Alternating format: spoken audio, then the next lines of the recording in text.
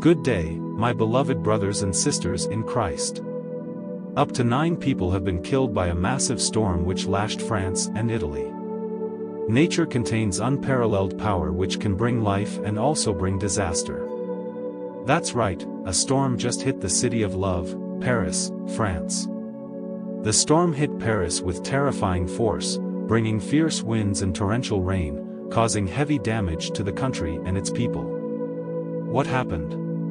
Where do storms come from? Is this a special sign? In this episode, I will explain in more detail.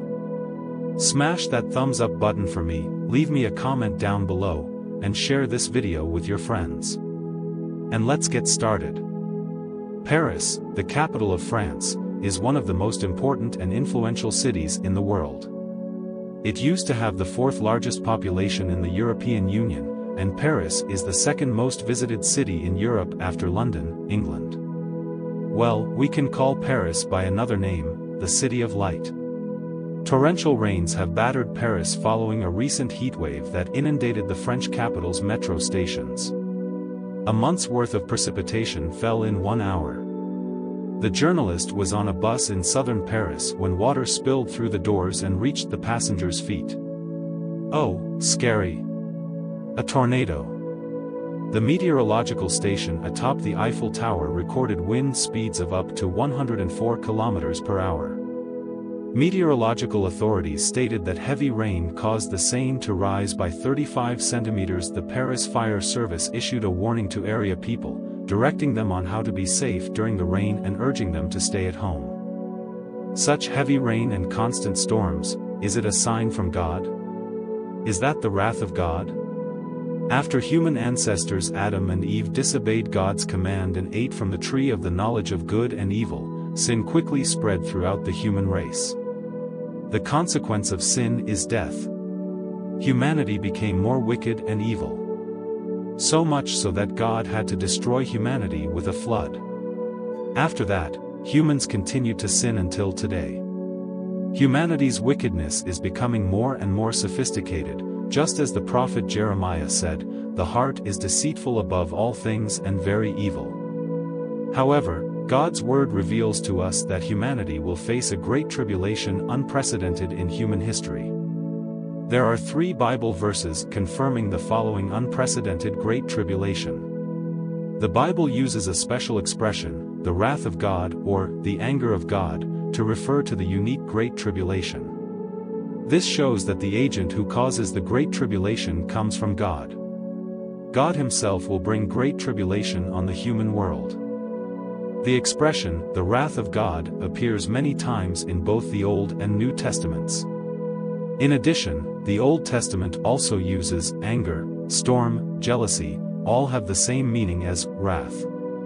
Please quote a few sentences. "Therefore I will make the heavens tremble, and the earth be shaken from its place, because of the wrath of the Lord of hosts will be angry on the day of his anger. Behold, the storm of the Lord, even his anger, has broken out, a great storm, it will break out on the head of the wicked. Who can stand before his wrath? Who can withstand his anger? His anger is poured out like fire, the rocks were broken by him. That I may pour out my anger and my anger upon them, for the whole earth shall be devoured by the fire of my jealousy. Behold, the anger of the Lord has gone forth like a storm, like a whirlwind, on the head of the wicked." When reading the history of the Israelites, every time they sinned, God became angry and punished them. God's wrath in those cases has a general meaning because God is holy. God's anger reveals his holy and just nature in the face of disobedience and rebellion. God of man, the general meaning of God's wrath is found in Exodus 32 verse 10, Numbers 11:1, Deuteronomy 9 verse 8, Joshua 9 verse 20, Judges 2 verses 14 and 1 Samuel 6:7, 2 Kings 13 verse 3, Ezra 8 verse 22, Nehemiah 13 verse 18, etc. However, the expression, the wrath of God, has a special meaning. It is a prophecy of the wrath of the last days, the wrath that John the Baptist warned the Pharisees about, and the Sadducees when they came to him to be baptized. So John said to the people who came to be baptized by him, "You generation of vipers, who taught you? Will you escape the wrath of the future? The prophetic books repeatedly mention the wrath of the last days in the New Testament because it was written during the period of grace. Wrath often has a special meaning, only a few verses have a general meaning. When we study the Bible context, we will be able to distinguish them. Avoiding the Great Tribulation means avoiding God's wrath. God provides humans with a solution to avoid his wrath. The solution is faith in Jesus. Believing in Jesus is the only way to receive immediate salvation. If the believer is still alive when Jesus returns, his body will be transformed, and God will take him away from this world to be with God forever. Thus, believing in Jesus is a sure guarantee of avoiding the Great Tribulation or wrath. For those who refuse the salvation of Jesus, there are two situations as follows. If that person dies before Jesus comes to receive the church, that person will not receive eternal life because he is still under God's wrath. Says whoever believes in the Son, Jesus, has eternal life. Whoever does not believe in the Son will not see life, but the wrath of God remains upon him. He will make a lasting covenant with many people for 1 week, and in the middle of the week, he will bring wealth. The feast and the grain offering ceased. The destroyer will come with hideous wings, and there will be fury on the desolate place until the time of the end, which is appointed. After 69 weeks, the Jews plotted to capture Jesus to the Roman government so they could crucify Jesus. The event of Jesus' death on the cross ended the period of law and also ended the first 69 weeks, ushering in the period of grace. Thus, the 70th week paused until God wanted it to begin. Between the 69th week and the 70th week is the period of grace we are living in. This period, when the period of grace ends, the 70th week begins. Jesus will come to take the church out of this world before the 70th week begins. Thus, the Great Tribulation is in the 70th week, which is also the last week. Most people love to hear God talk about his salvation and how he saves people through his signs, wonders, and wonders. But when it comes to his judgment, they leave or have the tendency to rely on one's own imagination of his image in how they perceive him, want to worship or get to know him. One of the best lessons from God describing his judgment and salvation recorded by God through his Holy Spirit to others is in Isaiah 65.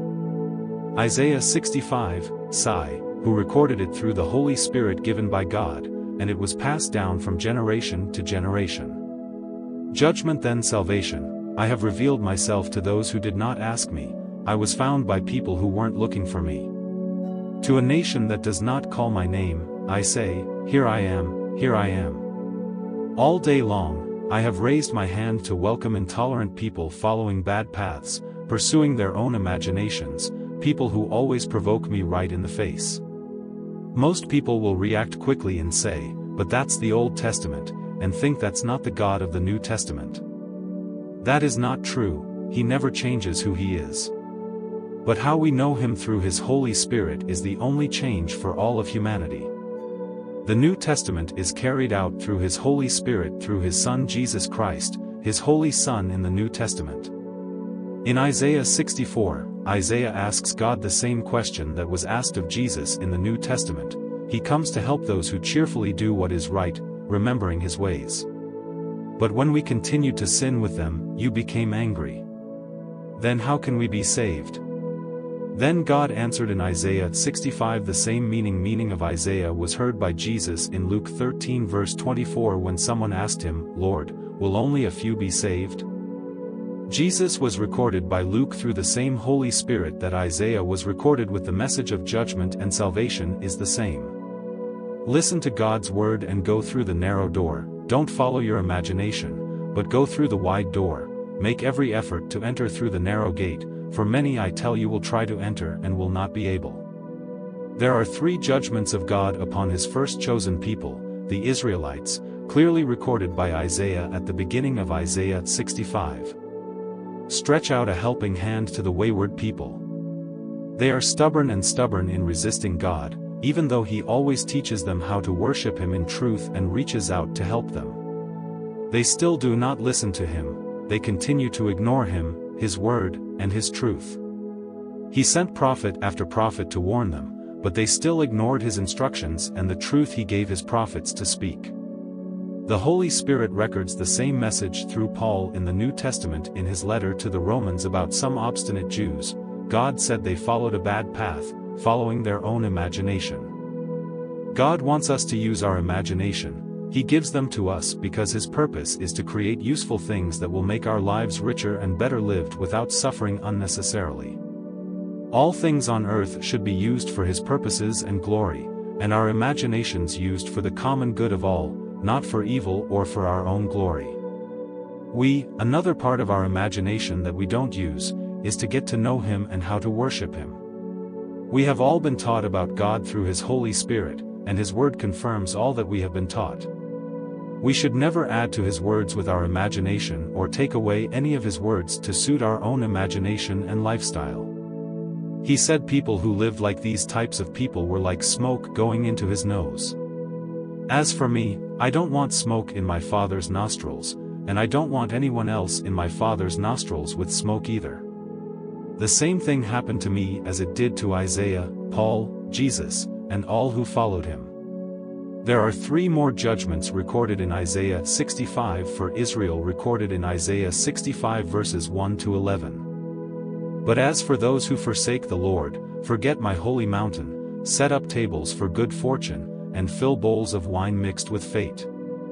I will appoint you to hold sword, and all ye shall stoop to slaughter, for I called, but you did not answer, I spoke, but you did not listen, you did evil in my sight and chose what displeased me. For those who forsake the Lord and forget my holy mountain, his holy mountain today is those who worship his truth and his Holy Spirit wherever they are. So don't give up on him by not listening to him and following his Spirit and truth today. Those are the only worshippers he seeks. Jesus declared, "Woman, believe me, the hour is coming when you will worship the Father neither on this mountain nor in Jerusalem. You Samaritans worship what you do not know, we worship what we know, that we may be saved." However, the time is coming when the true worshippers will worship the Father in spirit and truth, for they are the worshippers whom the Father seeks. Worshippers must worship in spirit and truth. You are the one who sets the table to find luck. We should not set the table with food or material possessions to show that we are lucky, but to show that we are grateful and share our table with others. Many people today like to show off how lucky they are with all the food they have, eat and where they go to get what they eat. Look at me and what I have, and if you follow me, you can also have what I have. All this type of mentality and actions do not come from God. You are the one who filled the bowl of mixed wine for Dwayne, although I've been told that mixing white and red wine doesn't taste good or fresh with the old. Jesus uses this analogy as an example of God's old covenant through the law not harmonizing well with the new covenant given by God through his Spirit. By following the Spirit and being faithful, fulfilled daily by carrying his cross, fulfilling the old covenant through God's miracles road. Another thing he said does not mix well is our flesh with his Spirit. He said that our flesh must be faithfully crucified before his Spirit can work fully through us.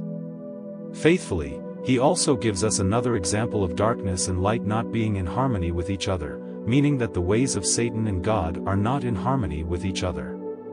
Another formula or marriage that does not mix well is the world's ways and God's ways.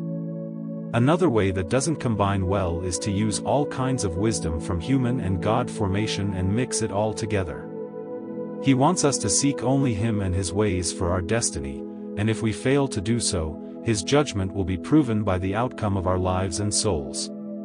Revelation 11 verse 2, As for the outer court of the temple, leave it outside. Do not measure it, for that place has been given to the Gentiles, and they will trample on the holy city for 42 months. That is God's part of judgment, not to make our lives worse but to save us from everything he knows will harm us. We have not yet resolved the answer who will be saved. We have all the answers to the question of who wants to be saved, but who will be saved? It is really simple and not difficult because he has given us everything to know and trust him. In the past, when we look back at the history of his chosen people, and he still gives us all what we need through his Holy Spirit of truth. It is also used for the district located between the mountains of central Palestine and the Mediterranean Sea and north of Joppa. Daniel 7 verse 25, he will speak blasphemy against the Most High and will waste away the saints of the Most High and will intend to change times and laws. The saints will be delivered into his hand for a time, times, and half a time. Thank you for watching and stay tuned for the next video.